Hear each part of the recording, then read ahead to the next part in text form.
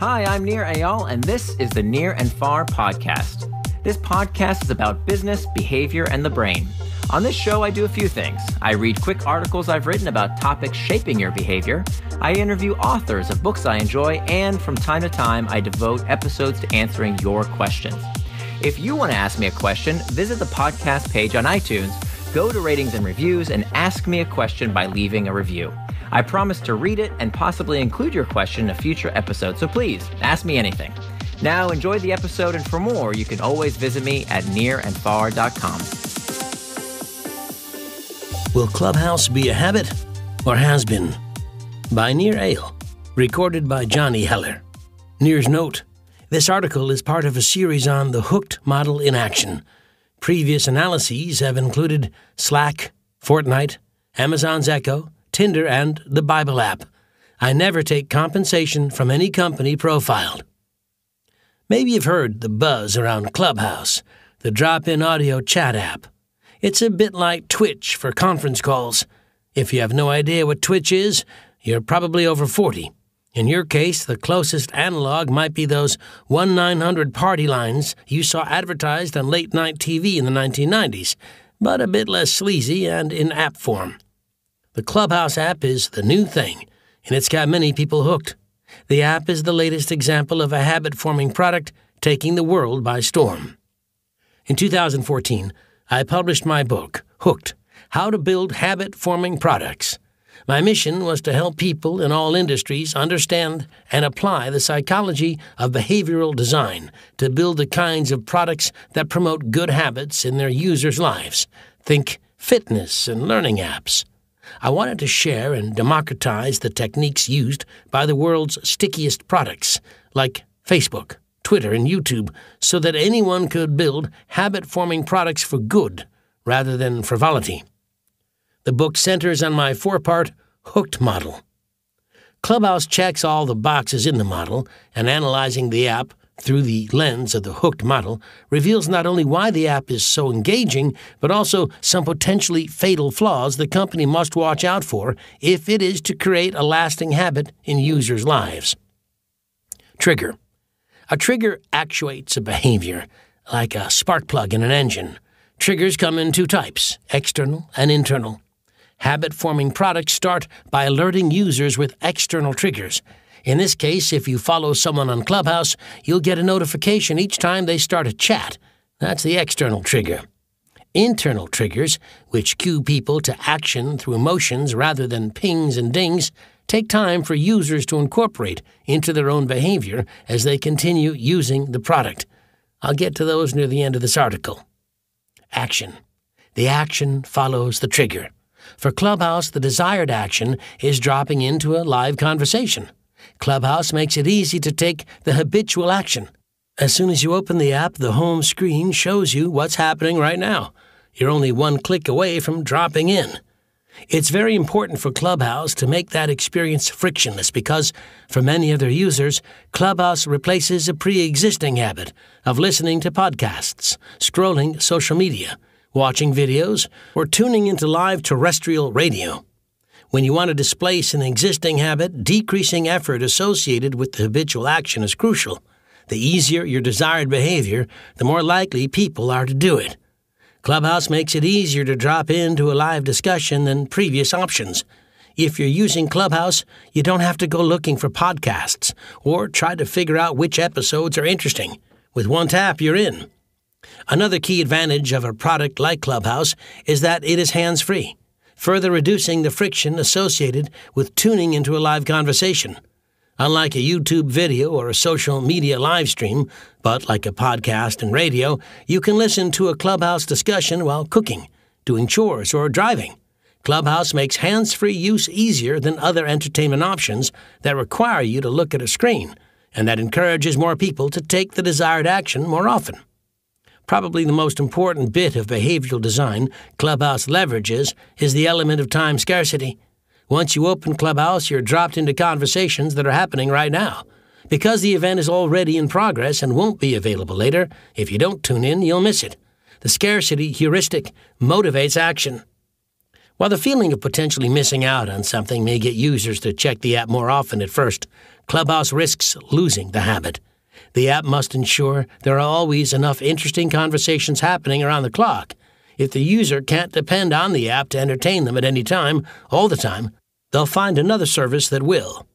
Building both sides of a synchronous content platform isn't easy, and it's no coincidence that the major social networks have struggled with their live streaming services, for example, Facebook Live.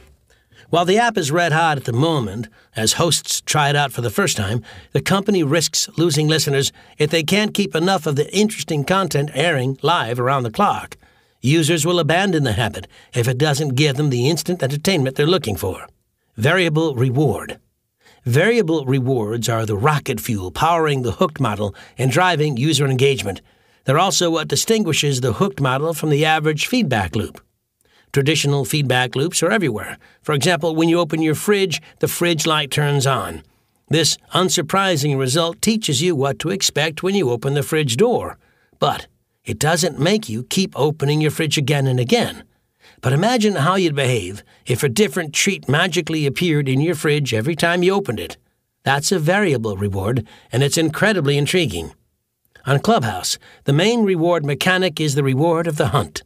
The Twitter timeline is a familiar example of the same mechanic. It's filled with a mix of mundane and relevant content, and on occasion, you'll find a particularly interesting tweet. To keep hunting for information, you need to keep scrolling, and that's why users scroll and scroll, searching for that variable reward. On Clubhouse, the reward of the hunt stems from uncertainty around what's going to be said during the discussion. When the artist Beeple was about to sell his digital art for $69 million via a non-fungible token, people tuned into Clubhouse in real time for the surprise of what would happen next. How high would the price get?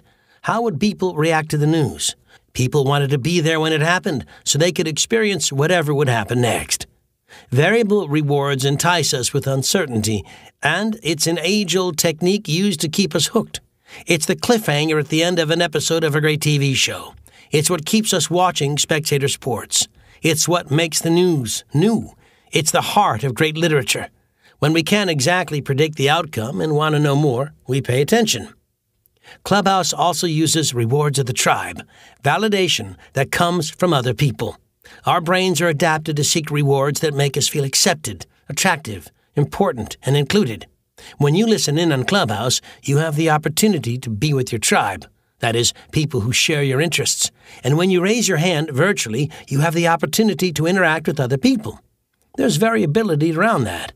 Will the host take my question? What do people think about my question? What will the speaker's response be? Even if you're one of 1,000 people in the Clubhouse chat, there's a chance you might get to participate, and that is a validating and variable experience you only get if you tune in. One big question for Clubhouse is whether they'll be able to keep the variable rewards coming. To keep users hooked, they'll need not only to make sure lots of great stuff is happening on the platform whenever the user wants to tune in, per the action phase discussed earlier, but also ensure that the content is fresh, surprising, and variable. If the discussion turns dull and predictable, hosted by B-level moderators and less than stellar guests, the variability will be lost. The hooked model will break and the habit won't take. Investment. The last phase of the hooked model involves the user putting in a bit of work. Specifically, you put something into the product that will make it better the more you use it. Investments include activities like inviting or following people, sharing your preferences and interests, or customizing the experience in any way. On Clubhouse, every time you make or join a club, you're investing in the platform. You're telling the app something about your tastes, the topics you're interested in, and the kind of people you'd like to hear from in the future. As a result, every time you open your home screen, it's going to look different from my home screen. It's personalized and tailored to your specific interests because you've invested in customizing the experience to your preferences. This is what I call stored value in my book, and it's an incredibly important part of what makes products habit-forming. Very few products get better the more you use them. Most products get worse. Clothes, cars, kitchenware, and most other products depreciate with wear and tear. But habit-forming products should appreciate. They get better with use based on your investment into the platform. Internal triggers cement the habit. The more you go through the 4 steps of the hooked model, the more you begin to associate it not only with external triggers, notifications, but also with internal triggers. Internal triggers are uncomfortable emotions we seek to escape.